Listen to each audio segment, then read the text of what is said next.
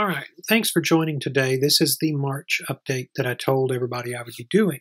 So here's an example of how to keep track of your OMAD progress. And remember, I said in one of my earlier videos, this is one of the things you should be doing that I regret not doing on my journey downward. March OMAD chart, and this is not fancy. It's actually not just March. I added down here an April one, which I'm not going to reveal yet because we're not done with April. We're just starting.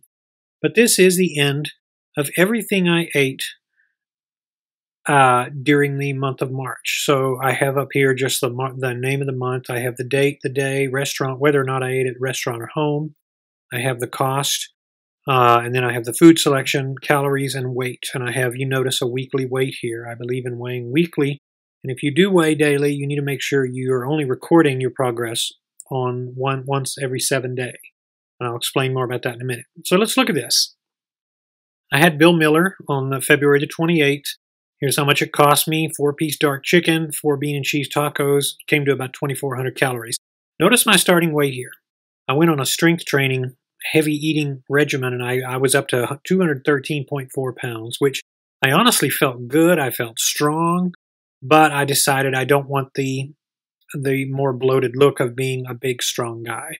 I can really enjoy the working outside of things and pushing my body, and I do enjoy it, but it's really not profitable to my life. And one of the things that you face is you have to decide, like I've said many times, what really works for you in terms of how you see yourself and the type of lifestyle that you enjoy. In my case, it's not too serious of a thing, so I decided I started to do my dumbbells and free weights and really got to a point where I said there's really no point in taking this too far. So the 1st of March, Burger King. Notice some of this is coupon food. $5.40 was all it cost me for 2 sandwiches, chicken sandwiches, 2 small fries, and a drink. Came to about 1,400 calories. Little Caesars, $7.01. You can get the hot and ready. I had a half of 1 large pepperoni, and it's something to the effect of 2,200 calories. I didn't eat all of it. It came to about 1,800 if I counted accurately. Home, 3 eggs, a can of pinto beans, chips, some chile de arbol salsa, and some cheese with a Rockstar Punch drink. Notice I'm not stressing whether or not this stuff is healthy, much to the frustration of some of you who are expecting me to give these nutritionally, politically correct meals. You don't have to do that. Perico's Mexican restaurant, I took the girls out and got a Santos plate, 2 enchiladas, rice and beans, and 2,500 calories. Look at this. Look how I'm going. I'm so carefree. I'm not even really caring whether or not a lot of this falls within a particular calorie range, although, as you're going to see on the next week, I'm going to start amping that down. Goulash, Mom's goulash with 1 apple, came to 855 calories. Look at the weight drop from here to here. I'm down to 201.8 pounds about a week later. Subway, Burger King, Taco Bell. Again, some of these, look how cheap that is. $3.99 for a 6-inch meatball sub. Sometimes if you can't decide, just grab a coupon and say, that's whatever it says I'm eating today. That's the way to take the doubt out of what you're doing.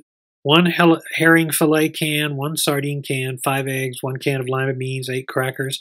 Comes about 890 calories. Again, that's filling up 1 plate.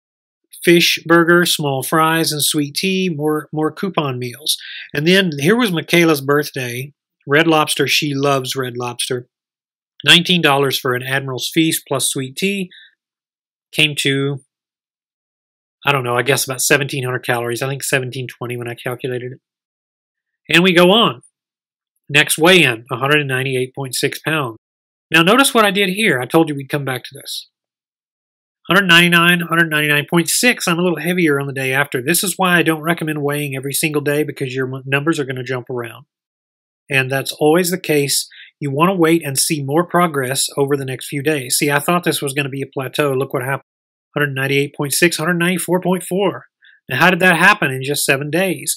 You're going to give yourself more of a confidence boost when you weigh on a set day of the week rather than if you do it every day. And that's why I'm so particular on there. I don't have any splurge days lined up except for one, which we're going to look at. But each of these highlighted in blue is the weigh day. But if you look at my calories, I keep them pretty varied, but also somewhat consistent. And you can look at my other things here, vegetarian chili soup, A little bowl of teriyaki, cheap junk. Soft taco plate from Eddie's Taco House. They're really good here in San Antonio, which is where I am today. I'm still on vacation. Wanted to do an update video. 2 lean cuisine dinners. Hey, some of you need to get a grip in terms of those of you who worry about sodium. I have actually symptoms of Addison's disease. I don't hold sodium as well. My body gets rid of it. Sometimes you might find that a saltier dinner when you're fasting actually helps your heart and helps your level of water retention in a good way. Sometimes you'll jettison too much water too fast, you'll become dehydrated, and sometimes a higher salt meal matters. So just take a look at this. Take time and read all of this, and this gives you an idea of what I'm doing. Notice the only splurge day this month was on the 27th. We went to Houston. We ate out. I had 2 delicious heaping meals from City Market Barbecue in Luling, Texas, which, by the way, if you ever go, it is hands down the best barbecue out of Texas, Missouri, and Alabama. It really is the best. Chachi's Mexican restaurant in downtown Houston, or actually Kingwood, not Houston, just north of Houston. 4,200 calories. I don't even know. Do I care? I do not. 1 double meat Whataburger with extra pickles and tomatoes. That's the burger only. Came to 830 calories. Fish feast for 5. I cut it in half, so I got about 2,000. And I concluded the month with more City Market barbecue because we were coming back from staying out there. 196.2 pounds. Now I keep losing through April, but we're not there yet. So what is the message here? The message is if you have a little snapshot of what you eat and how you roll, then obviously you're going to have a lot easier of a time tracking your progress. So look at here. I put 0. This didn't cost me anything. Not that it doesn't cost me anything, but because it's not like an eating out expense. And if you add up the expenses, you add up the calories, you can definitely track your progress a lot easier. So for those of you who are not keeping a little Excel journal like I'm doing, who doesn't love Excel, right? If you're not in the business world, maybe you don't, but you should, because it's very easy to keep track of stuff like this. But if you're not, you need to be, because you can definitely up your game and keep track of your progress a lot easier than just guessing. And again, I wish I had gone back during my big weight loss phase and I had kept track like this.